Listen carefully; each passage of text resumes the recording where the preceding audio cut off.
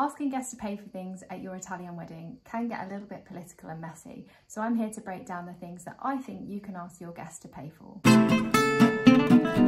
Ciao, I'm Lucy. I'm an Italian wedding planner and founder of Lista. Each week I'm here to provide Italian wedding planning wisdom and help you on your journey. If you haven't already, please just hit subscribe below and help us reach as many couples as possible. So here we go. What can you ask your guests to pay for with your wedding? It's a strange and uncomfortable subject. Now, all of this is completely up for grabs, and different couples obviously have different budgets and different things that they feel appropriate to ask. Here are some of the ideas that I have as to what is normal and what you could ask for.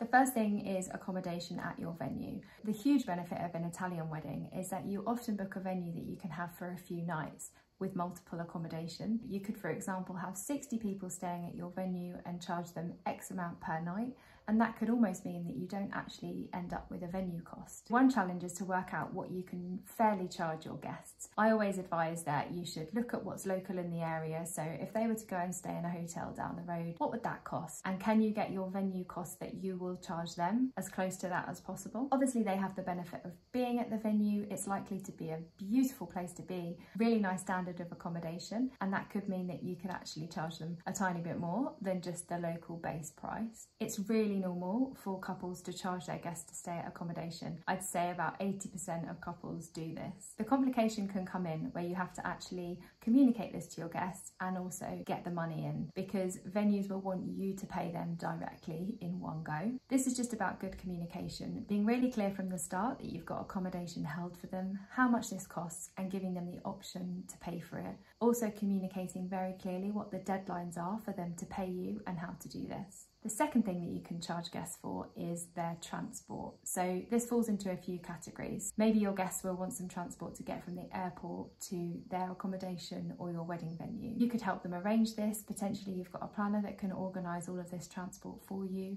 It can be quite costly, but it definitely offers a cost saving to guests if you do this all together. So if you've got some guests that are on the same flight, if you organise a bus or a taxi for them together, it's going to be something like 30 to 50 euro per person. That's definitely less than hiring a car, and it's definitely less than organising it themselves. So you could just see yourselves as someone that's organising it for them. You may have to pay for this yourselves, again, because of the way that it works in Italy and how companies want to be paid, but your guests can pay you back for that. Other transport that tends to happen is obviously getting to the wedding events and the wedding day. Now, 9 times out of 10, the couples pay for this. Obviously, you're getting your guests to Italy, you want them to come to those events. They're probably staying at accommodation that could be a little bit out of the way. So helping them get there is crucial to the success of the event, but also it definitely helps make them calmer. And I've said it many times, but your guest's experience really affects the vibe of your wedding. So if they've struggled to get to your wedding, if they haven't had transport, they've had to find their own way, or they have to drive and they can't drink, that can all affect the mood of the day. Having this transport is number one, is key, and providing it for them is a nice thing to do. If your budget doesn't allow, I think it's totally acceptable to see this again as like a pre-arranged taxi for them. If you were going to a wedding in England or in your home country,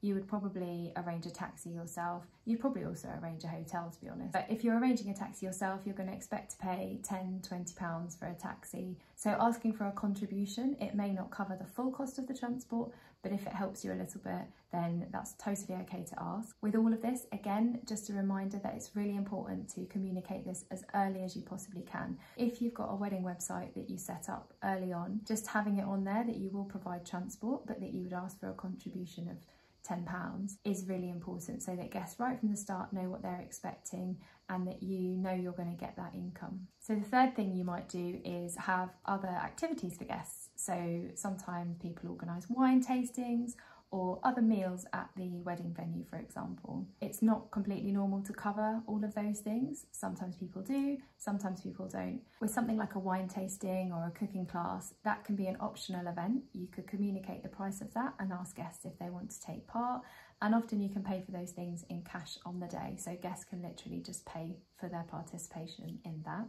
If you are staying at a big venue with lots of people, you may have catered meals, you may have booked extra services, you may do a food shop to stock the fridges. All of these things fall into things that you might want to split with your guests. I would personally work out a calculation for this and factor it in to the total amount that you're charging your guests to stay there for the accommodation. You could organise what meals and things you're going to have every single night, what the cost of those would be, and put that all into that big sum that you're going to charge them for their 3 nights there, so that again from the start it's really clear, you know that everyone's covered and it doesn't start to get complicated when you add things in later down the line and you need to ask people for other little bits of money. I think that's where it gets confusing. Final thing is the bar.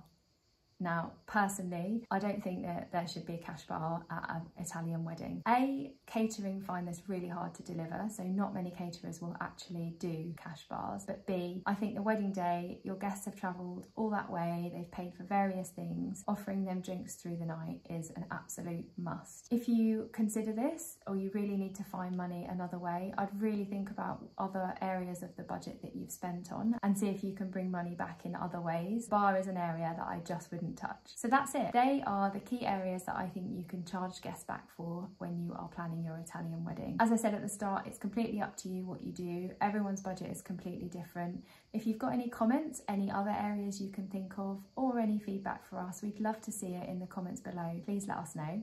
And don't forget, my mission is to help as many people as possible. So please like, subscribe and share this video. And remember that I'm always cheering you on in your Italian wedding planning. I'll see you next week.